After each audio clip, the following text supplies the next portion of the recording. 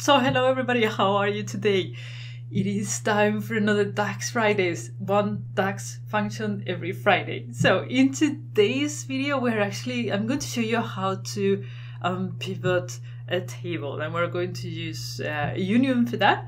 So here's the thing, I'm going to show you how to do it in DAX. We're going to also do it in Power Query. We've been having some discussions about DAX, Power Query, which one is better for certain things, and we'll take that discussion at the end. But to this video, Unpivot.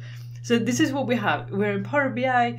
We have a student's scores table. Then we have the name of the student, and then we have the subjects that they took, and then we have the scores for each subject. So what we want to do is unpivot that. We want to have the name, the subject, and the score, so we can easily calculate, things.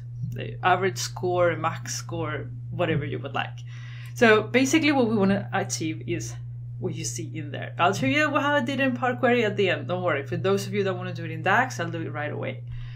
So this is the table. We are going to close and apply and load the table into Power Pivot and unpivot that. So how do you do it in DAX? It's actually it's not complicated. It's just, I'll show you and you see. First we need to create a new table. I have no idea how to do it without create a new table. If you know, raise your hand. Let me know in the comment box, okay?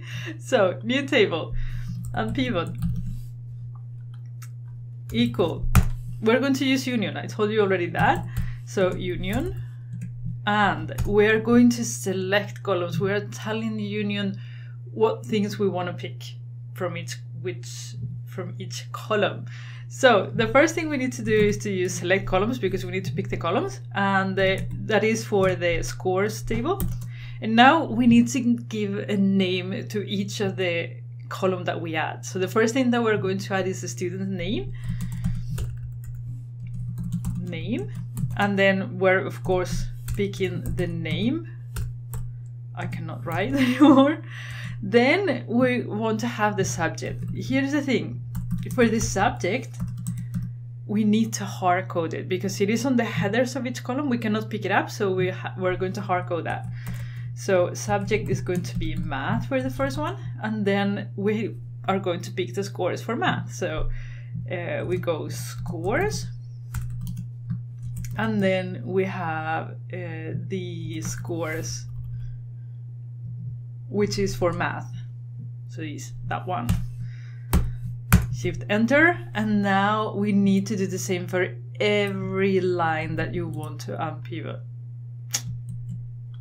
I told you it was not going to be pretty, and it is not. Okay, shift enter, let's copy all of them at the same time.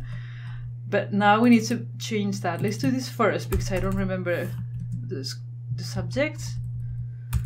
And this was what? Science. So now that we have them, we can easily write here. Oh no, that's scores. But we need to hard code if you remember the subject, so we need to write here English. Dear Lord. Okay, and science. And that's how you get it. But okay, this is a small table, fine, no problem, you can do it.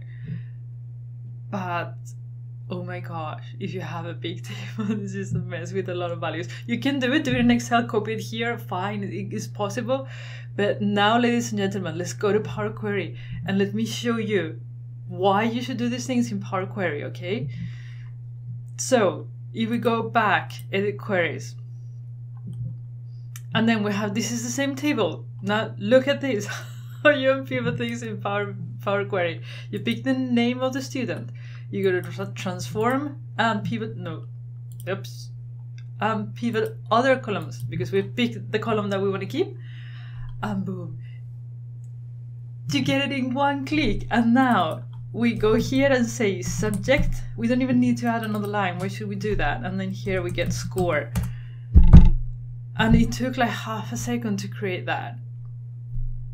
This is, Power Query is a powerful language for cleaning data, while DAX is a powerful language for making calculations. So if you're cleaning data, Power Query. If you're making calculations, DAX Do not do calculations with Power Query unless you have to.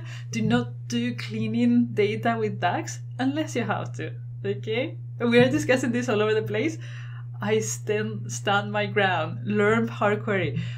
Amazing. Amazing. If you're a Power BI user, you have to know Power Query. Look at what you can do in just 2 seconds. Okay, stop preaching. Have a fantastic Friday. Enjoy your weekend. Charge the batteries, and I'll see you again on Monday. Until then, bye.